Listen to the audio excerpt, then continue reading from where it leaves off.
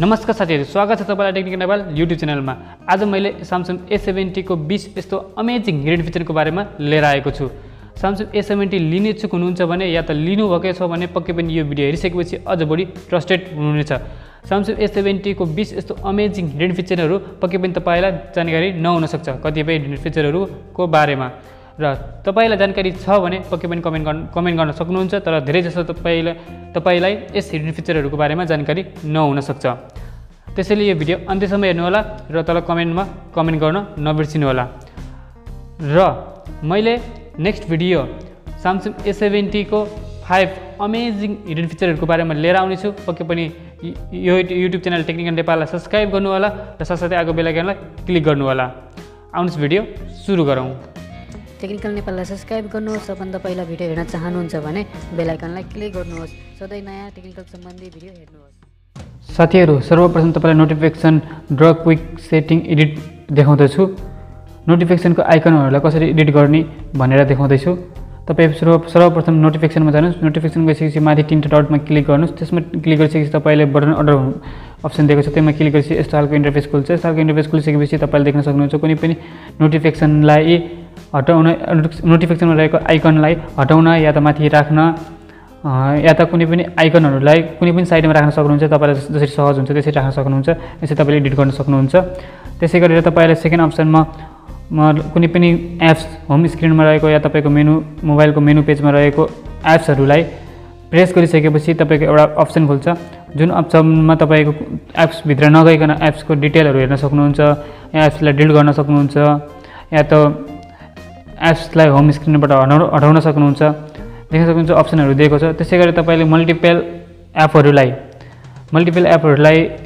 Select गरेर त्यसलाई move गर्न सक्नुहुन्छ, या त मल्टिपल एपलाई तपाईले डिलिट गर्न सक्नुहुन्छ। सबै एप्सलाई सेलेक्ट गरेर एकैचोटि मुभ गरिसकेपछि गर्न सक्नुहुन्छ, डिलिट गर्न सक्नुहुन्छ, या त होम स्क्रिनबाट हटाउन सक्नुहुन्छ। कुनै क्रिएट फोल्डर बनाएर त्यो सबै एउटै फोल्डरमा राखेर त्यसमा सिक्युरिटी राख्न सक्नुहुन्छ। यसरी तपाईले मेसेन्जर, व्हाट्सएप, इमो जति पनि एप्सहरू छ मल्टिपल एपहरूलाई तपाईले एउटा फोल्डर बनाएर त्यसमा पासवर्ड राखेर आफ्नो प्राइभेसीहरू अझ बढी सिक्योर गर्न सक्नुहुन्छ।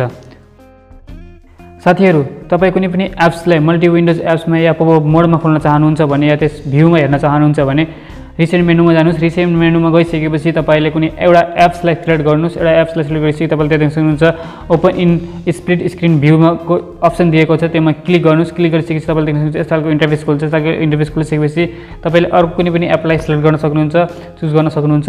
अर्को एप्सलाई सिलेक्ट गर्नुहोस्। अर्को एप्सलाई क्लिक गरिसकेपछि म जस्तै सेटिङमा एउटा गर्छु, एउटा ग्यालेरीमा गर्छु, एउटा दुईटा एप्सलाई क्लिक गरिसकेपछि तपाईले देख्न सक्नुहुन्छ दुईटा एप्स मैले एकैचोटि चलाउन सक्छु। यसरी तपाईले दुईटा एप्स चलाउन सक्नुहुन्छ एकै साथमा। यसलाई क्लोज गर्न छ भने बीचमा रहेको जुन धर्सा छ त्यो बोर्डर लाइन त्यसलाई प्रेस गरेर माथिपट्टि स्लाइप गर्नुहोस् या तलपट्टि स्लाइप गर्नुहोस्।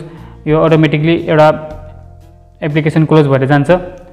यसरी तपाईले कुनै पनि एप्सलाई क्लोज गर्न सक्नुहुन्छ। त्यसै गरी तपाईले पपअप भ्यूमा खोल्न चाहनुहुन्छ भने रिसेन्ट मेनुमा जानुहोस् र एउटा एपलाई सिलेक्ट गर्नुहोस्। सिलेक्ट क्लिक गरिसकेपछि तपाईले त्यहाँ देख्न सक्नुहुन्छ ओपन इन पपअप भ्यू को अप्सन देख्न सक्नुहुन्छ। ओपन इन भ्यू को अप्सन देख्नु भएको छ, त्यसमा क्लिक गरिसकेपछि तपाईको यस्तो खालको इन्टरफेस खुल्छ। यसरी तपाईले पपअप भ्यूमा पपअप मोडमा यसरी तपाईले कुनै पनि एप्सलाई चलाउन सक्नुहुन्छ। तपाईले एउटा मात्रै नभएर दुई तीन चारवटा एप्सहरूलाई एकै साथमा होम स्क्रिनमा चलाउन सक्नुहुन्छ। अर्को एप्सहरू पनि चलाउन सक्नुहुन्छ। यसरी तपाईले पपअप भ्यूमा पपअप मोडमा चलाउन सक्नुहुन्छ। भोल्युम डाउन बटनलाई एकैचोटि प्रेस गर्नुभयो भने एउटा स्क्रिनशट आउँछ। एउटा स्क्रिनशट आइसकेपछि तपाईको स्क्रिनशटको तलपट्टि अप्सन दिएको हुन्छ। अप्सन दिएको जुन मैले आइकन देखाएको छु त्यो आइकनमा तपाईले क्लिक गर्नुभयो भने यसरी तपाईले लङ स्क्रिनशट लिन सक्नुहुन्छ। देख्न सक्नुहुन्छ लङ स्क्रिनशट हो यो। तलदेखि सबै A to Z माथिसम्म लङ स्क्रिनशट यसरी आउँछ। यसरी तपाईले एकैचोटि लामो स्क्रिनशट लिन सक्नुहुन्छ। यदि तपाईले कुनै पनि भिडियोलाई वालपेपरमा राख्न चाहनुहुन्छ भने पहिला भिडियो गर्नुहोस्, त्यो भिडियोलाई एडिट गर्नुहोस् या त्यो एउटा भिडियो क्लिक गर्नुहोस् वालपेपरको भिडियोको क्यामेराको माध्यमबाट। त्यसपछि तपाईँ त्यस भिडियोमा जानुहोस्। त्यस भिडियोमा गइसकेपछि तपाईले देख्न सक्नुहुन्छ एउटा भिडियोमा म जाँदैछु र म त्यसलाई वालपेपरमा राखेर देखाउँदैछु। यसरी एउटा भिडियोमा जानुहोस्। एउटा भिडियोमा गइसकेपछि माथि तीनटा डटमा क्लिक गर्नुहोस्। त्यसपछि तपाईले तीनटा डटमा क्लिक गरिसकेपछि देख्न सक्नुहुन्छ मैले यो भिडियो बनाएको छु।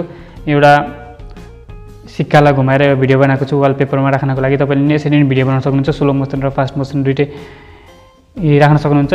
यो Samsung A70 मा यो अप्सन पनि दिएको छ। यो अप्सनको बारेमा सेटिङको बारेमा जान्न चाहनुहुन्छ भने तल कमेन्ट गर्नुहोस्। यसरी तपाईले तिनवटा डटमा क्लिक गरेर वालपेपरमा सिलेक्ट गर्न सक्नुहुन्छ। यसरी देख्न सक्नुहुन्छ वालपेपरमा जब मोबाइल लक गरिसकेपछि फेरि पावर बटनलाई क्लिक गरिसकेपछि यसरी वालपेपरमा तपाईँले देख्न सक्नुहुन्छ।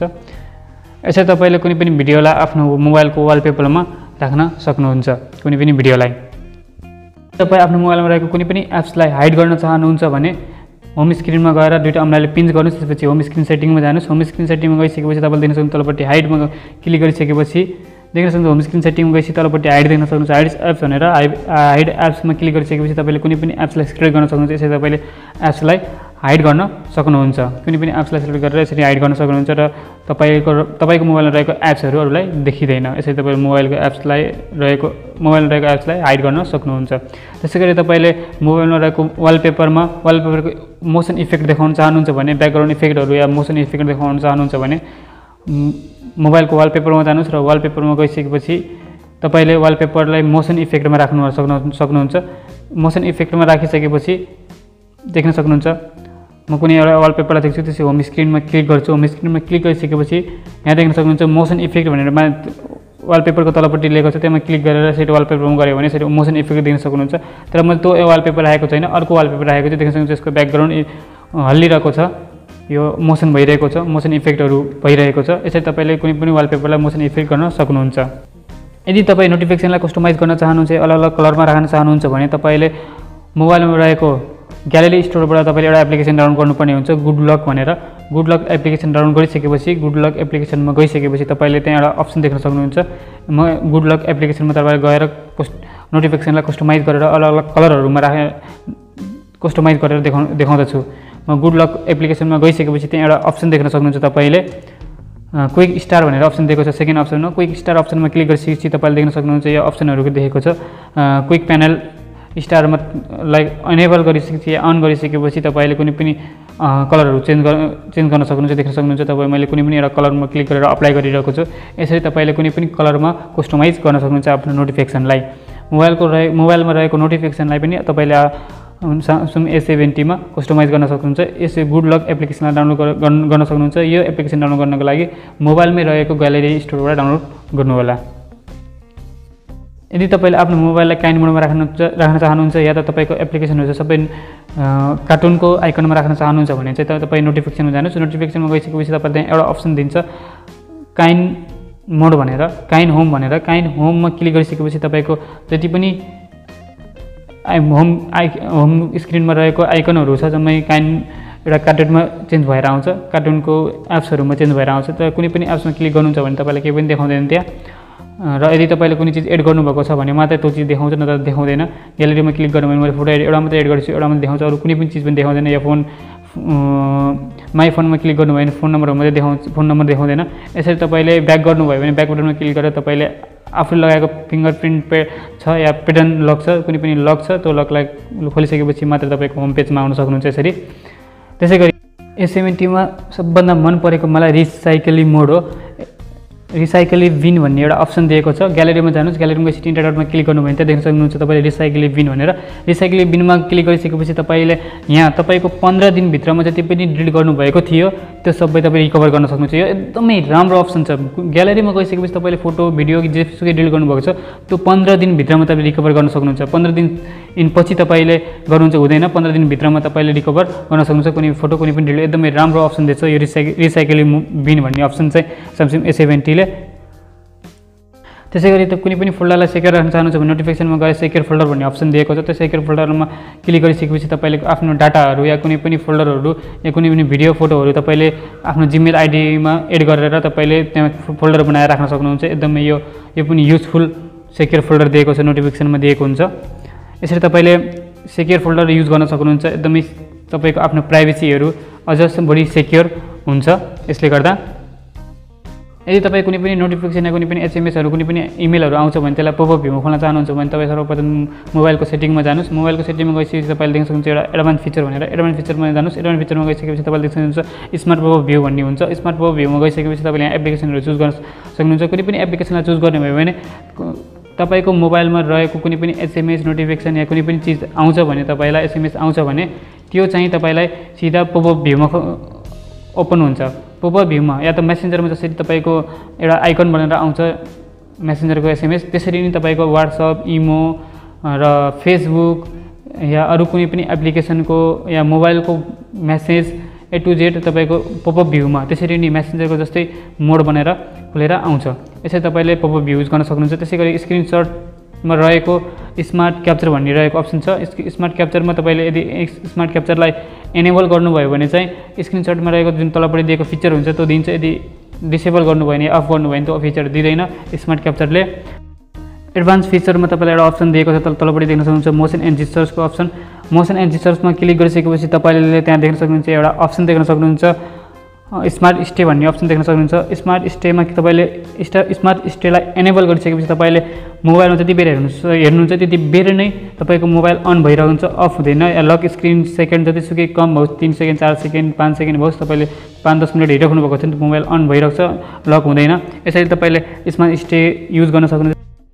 तपाईँको अर्को अप्सन दिएको छ इजी म्युट भन्ने। इजी म्युटमा चाहिँ कुनै तपाईँको मोबाइलमा एसएमएस आउँछ या त अलार्म बज्छ या त फोन आउँछ, त्यतिखेर तपाईँले मोबाइललाई डाउन गरिदिनु भयो भने या त मोबाइललाई सिधा रहेको मोबाइललाई तल पल्टाइदिनु भयो भने अटोमेटिकली मोबाइल म्युट भएर जान्छ, तपाईँको म्युट हुन्छ। यसरी तपाईँले इजी म्युटलाई युज गर्न सक्नुहुन्छ। तपाईँलाई सजिलो हुन्छ, कुनै पनि बटन क्लिक गर्नु पर्दैन, मोबाइललाई डाउन गरिदिने बित्तिकै तपाईँको मोबाइल म्युट भएर जान्छ। त्यसै गरी तपाईँले ब्याक गरेपछि एउटा एडभान्स फिचरमा आइसकेपछि एडभान्स फिचरमा तपाईँले एउटा अप्सन देख्न सक्नुहुन्छ डबल मेसेन्जर भनेर। डबल मेसेन्जरमा तपाईँको देख्न सक्नुहुन्छ यहाँ वाट्सएप छ, वाट्सएपमा तपाईँले दुईवटा चलाउन सक्नुहुन्छ, या फेसबुक दुईवटा चलाउन सक्नुहुन्छ, मेसेन्जर दुईवटा चलाउन सक्नुहुन्छ। यसलाई एनेबल गरेर एउटा एप्लिकेसन डिलिट गरेर तपाईँ दुईवटा फेसबुक, दुईवटा मेसेन्जर, दुईवटा सबै चिज दुईवटा चलाउन सक्नुहुन्छ। त्यसै गरी तपाईँको एडभान्स फिचरमा सेन्ड SOS मेसेज भन्ने अप्सन दिएको छ। यसमा चाहिँ तपाईँले इमर्जेन्सी एसएमएसहरू गर्न सक्नुहुन्छ। कुनै पनि नाम या कुनै पनि नम्बरलाई या जिमेललाई तपाईँले एड गर्न सक्नुहुन्छ। यसमा एड गरिसकेपछि तपाईँ नम्बर या जिमेल एड गरिसकेपछि तपाईँले आफ्नो भोइस या एसएमएस या त भिडियो रेकर्डिङ या त अडियो रेकर्डिङ तपाईँले यसमा सेट गरेर राख्न सक्नुहुन्छ। र पावर बटनमा 3 चोटि क्विक क्लिक गर्नुभयो भने या 3 चोटि छिटो क्लिक गर्नुभयो भने पावर बटनलाई अटोमेटिकली सेन्ड हुन्छ। या तपाईँलाई खतराको महसुस भएको छ भने तपाईँले यसरी इमर्जेन्सी एसएमएसहरू या भोइसहरू कुनै पनि क्लिपहरू तपाईँले सेन्ड गर्न सक्नुहुन्छ। यसैले इमर्जेन्सी एसएमएसहरू तपाईँले आफूलाई अलर्ट गर्न या अरूलाई अलर्ट गर्न सक्नुहुन्छ, आफूलाई सेक्योर राख्न सक्नुहुन्छ। टेक्निकल नेपाललाई सब्सक्राइब गर्नुहोस्। सबभन्दा पहिला भिडियो हेर्न चाहनुहुन्छ भने बेल आइकनलाई क्लिक गर्नुहोस्। सधैँ नयाँ टेक्निकल सम्बन्धी भिडियो हेर्नुहोस्। आशा गर्छु तपाईँलाई पक्कै पनि यो भिडियो मन पर्यो होला। भिडियो मन पर्यो भने लाइक गरिदिनु, सब्सक्राइब गरिदिनु युट्युब च्यानललाई टेक्निकल नेपाललाई, र तल कमेन्ट बक्समा कमेन्ट गरिदिनुहोस्। र नेक्स्ट टाइम मैले तपाईँको सामु भिडियो A70 को सेटिङ र हिडन फिचरहरू र ट्रिक्सहरू लिएर आउनेछु। तपाईँलाई आवश्यक पर्छ भने या जान्न चाहनुहुन्छ भने तल कमेन्ट बक्समा यस एन्ड नो भनेर कमेन्ट गरिदिनु होला। यदि तपाईँलाई Samsung A70 को हिडन फिचरहरू र सेटिङहरूको बारेमा जान्न चाहनुहुन्छ भने यस गरिदिनुहोस्, जान्न चाहनुहुन्न भने नो गरिदिनुहोस्। यदि चाहनुहुन्न भने पनि लाइक बटनलाई क्लिक गरेर अर्को कुनै नयाँ अपडेट टेक्निकल सम्बन्धी पाउन चाहनुहुन्छ भने युट्युब च्यानललाई सब्सक्राइब गरेर साथ दिनु होला। तपाईँको एउटा सब्सक्राइबर, लाइक र कमेन्टले मलाई मोटिभेट मिल्नेछ र नेक्स्ट भिडियोहरू मैले यस्तै एडभान्टेज र टेक्निक सम्बन्धी भिडियोहरू लिएर आउनेछु। हस् त, नमस्ते। तपाईँको दिन शुभ रहोस्। जय नेपाल।